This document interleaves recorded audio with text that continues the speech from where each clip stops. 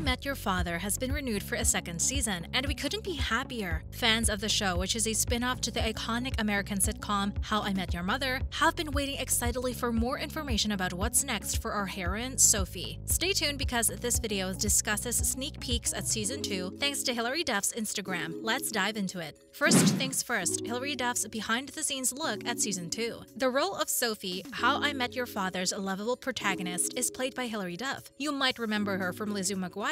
That's right, our childhood star is back, and she's not just the main character this time. She's a producer too. Recently on her Instagram, the actress posted a mirror selfie of her outfit for the show's set of Season 2 shooting. The caption talked about Hilary loving Sophie's fit of the day and the fact that Season 2 was coming really soon. So of course the comments were flooded immediately. Lizzie McGuire fans showed up in hordes, obviously, but a lot of the comments were super excited about the snippet of the next season. Now for a quick catch-up, what happened in the show so far? Meet Sophie, an old-fashioned romantic who just wants to find love. In 2050, she tells her son the story of how she met his father. Until here, the show mirrors its inspiration material perfectly. After that, it gets messy though. Sophie's son isn't shown on screen, and his face might be an indicator of who his dad is. Yes, as a more recent show, there's more inclusivity, and it's certainly fresher compared to the original cast. Sophie is a photographer just looking for romance, and she thinks she'll find it in her Tinder dates. She tells her best friend Valentina anything and everything, and hopefully that'll help her figure things out when she's confused about who her true love is. She's got three options. First, she thinks it's Ian, her match on dating apps, but it doesn't work out with him when he leaves for Australia. It might be Drew, the school principal she hits it off with, but in the finale, they part ways because he doesn't approve of her career choice. Okay, career counselor. Also, she kisses Jesse, who seems perfect to us. He's an Uber driver and he falls fast and hard. She says he loves her. Sophie panics, then she goes to a bar. Then she meets Robin Scherbatsky, who tells her to be brave. Sophie runs to Drew. He's evidently done being in love with her because he's kissing his ex-girlfriend. She's miserable and goes to the art gallery where her work is up and finds Ian is back. He's there for her through chance and fate. Could it be him?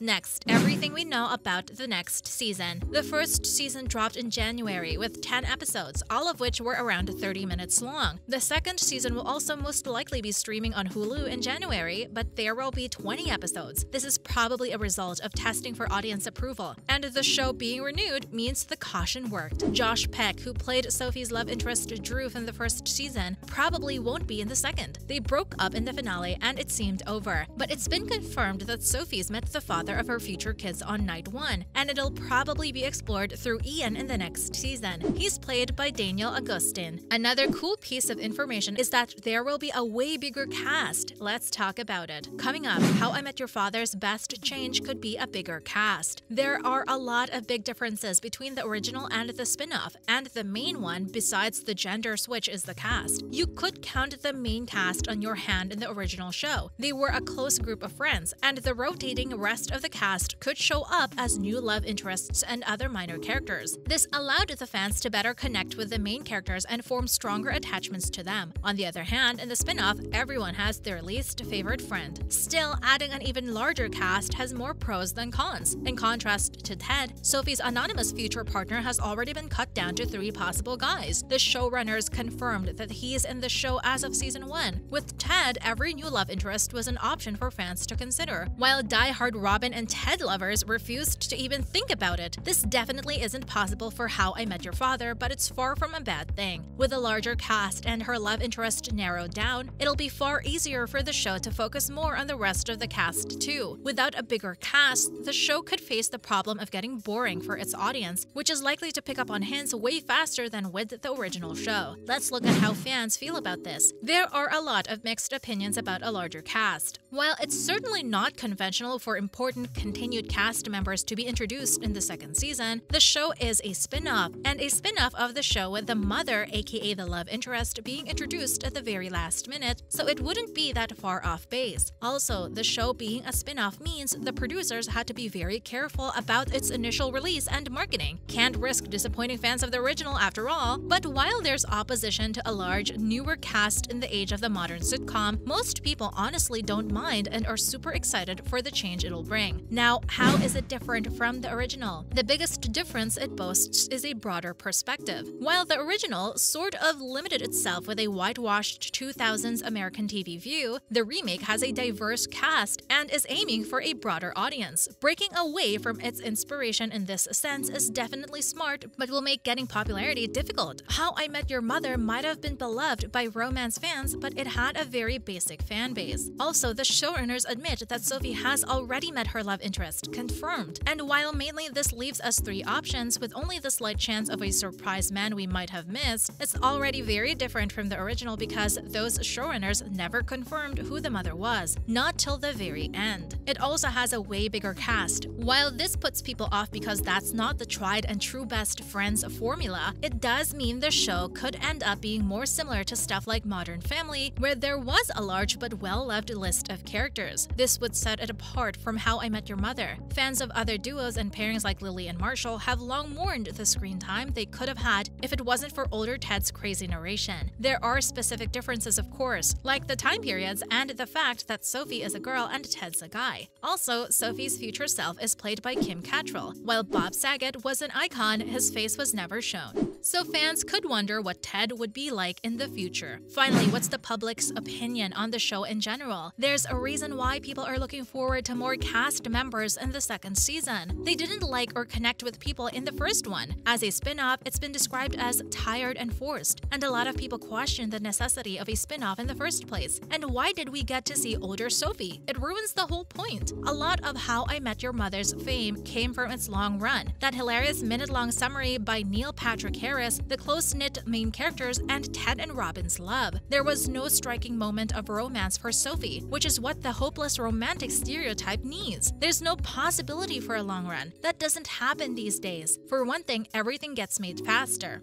For another, there's something to be said about our deteriorating attention spans. There's just a lot to criticize. Ted Mosby was so popular because a guy as a hopeless romantic isn't that common in the media, whereas every female-led film is a rom-com, so flipping the title seems a bit cheap. And for a modern-era show with a millennial fanbase, writing jokes that attempt to be hip just isn't working. What's with all the abbreviations? IDK, and that's not even mentioning the laugh track. Who uses laugh tracks anymore? Was that really where we were supposed to laugh? The dialogues, the careful and clinical diversity, and the cast not meshing. Some fans don't even understand why it got renewed. It's that bad, and we're sorry to say the first season didn't live up to the hype. That's all for now. On a positive note, the second season of How I Met Your Father will feature more episodes and a bigger cast. Which one of these things are you looking forward to? Let us know in the comments below. Make sure you give this video a like and go ahead and subscribe to our channel for more videos like this. Bye for now and see you in the next one.